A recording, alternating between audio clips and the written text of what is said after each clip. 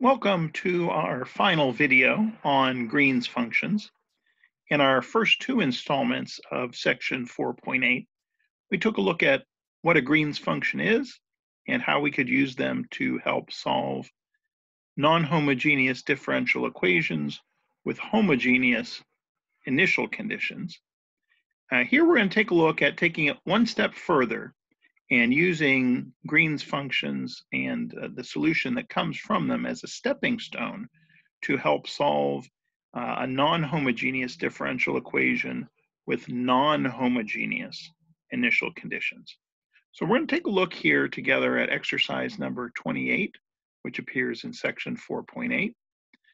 They want us to solve the initial value problem that you see there. We can see that it's a non-homogeneous Cauchy-Euler type differential equation of second order.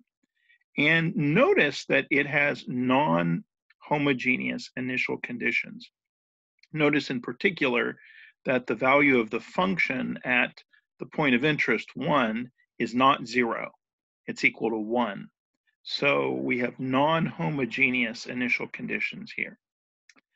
Nevertheless, we're going to proceed as we have before by using the Green's function for this differential equation to help come up first with a solution to the differential equation as if it had homogeneous initial conditions.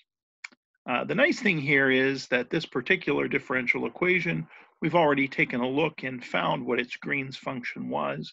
Way back in our first video, we found that the Green's function for this particular problem was x squared over t minus x.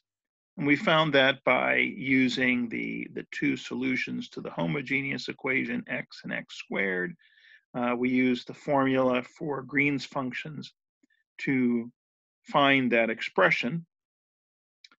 Now, remember that when we're coming up with a particular solution using Green's function, we're always integrating from x sub 0 up to x. Here, x sub 0 is equal to 1. So we're integrating from 1 up to x.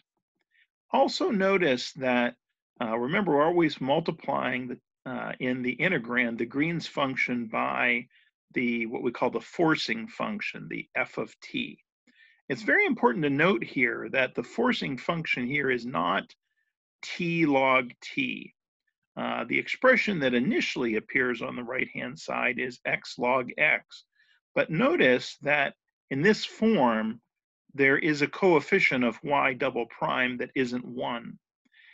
We always need to take a look at the standard form of the differential equation, where the coefficient of y double prime is 1 for purposes of reading off the forcing function. So here, the forcing function isn't x log x, it's x log x divided by x squared, which is actually log x divided by x. And so that's why in the integrand here, we're multiplying the Green's function by log t over t, because in the standard form for the second order differential equation, the forcing function is log x over x. And so what we need to do is we need to find this antiderivative, the antiderivative of the product of x squared over t minus x times log t over t. So let's take a look at that integral then.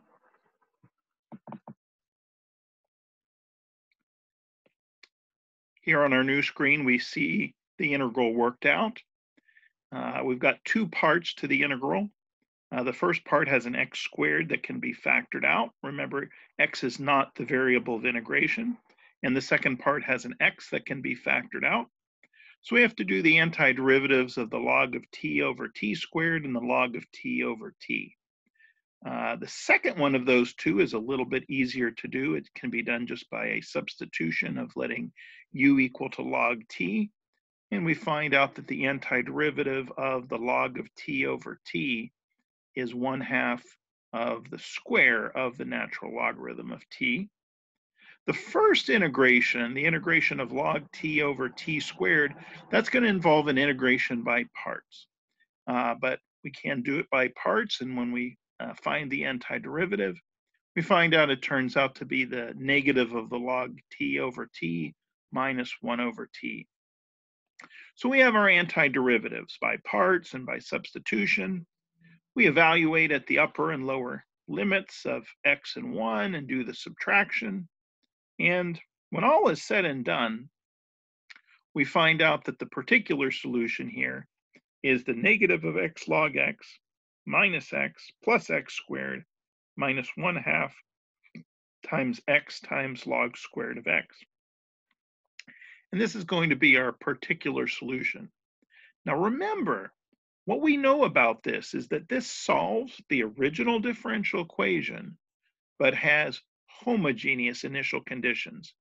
In other words, it makes the equation true, which is what we want, but it doesn't satisfy the initial conditions that we want.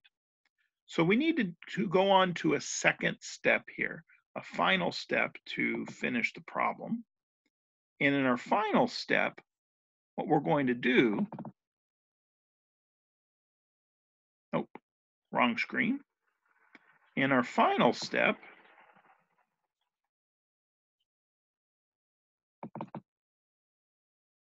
see if we can bring up our correct screen here.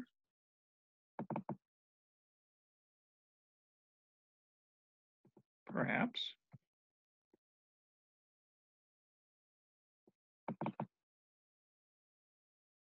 There we have it. In our final step, what we're going to do is we're going to take a look back at the solution to the homogeneous differential equation. Remember, we had found initially that the homogeneous differential equation had solutions of x and x squared. So that means that c1 times x plus c2 times x squared is a solution to the homogeneous differential equation. Now think about that. If I were to create a solution that was the sum of the solution that I've already found and this solution to the homogeneous equation, it'll of course still solve the non-homogeneous differential equation because by the rules of differentiation, the derivative of the sum of two functions is the sum of the derivatives. And so what are we going to get? We're going to get the function on the right-hand side plus 0 if we add together a solution to the homogeneous equation to the particular solution that we already have. So in other words, what we're going to do is we're going to find a solution to the homogeneous differential equation that obeys the initial conditions that we're looking for. And by superimposing this on the solution that we have from Green's function, it will not only continue to solve the non-homogeneous differential equation, but now it will also solve the non-homogeneous or satisfy the non-homogeneous initial conditions as well.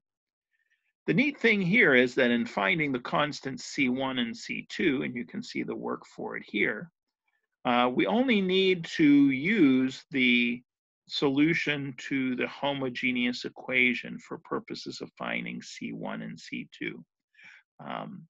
So when we invoke the condition that y of 1 equals 1, we get that C1 plus C2 equals 1.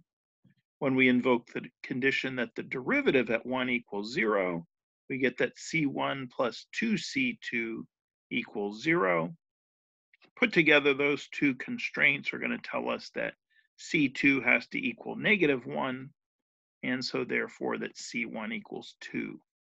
So now we have a nice solution to the homogeneous problem, 2x minus x squared. But this is not just any solution to the homogeneous differential equation. It's the solution to the homogeneous equation which also satisfies our non-homogeneous initial conditions.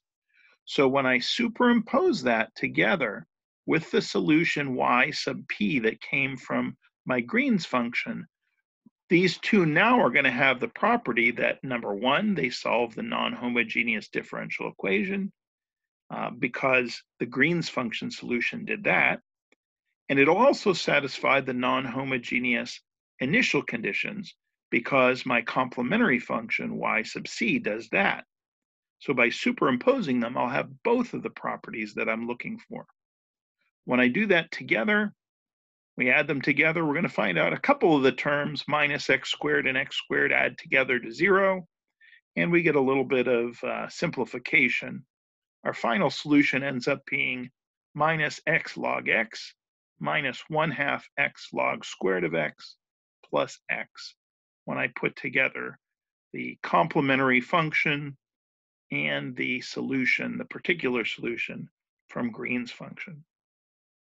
So there you have it. There's a solution to a non-homogeneous initial condition problem of a non-homogeneous differential equation. We do everything that we would have done to solve a problem with homogeneous initial conditions through Green's functions. And then we superimpose this solution from the homogeneous equation that satisfies the initial conditions that we're looking for. I hope this has been instructive, and I wish you well.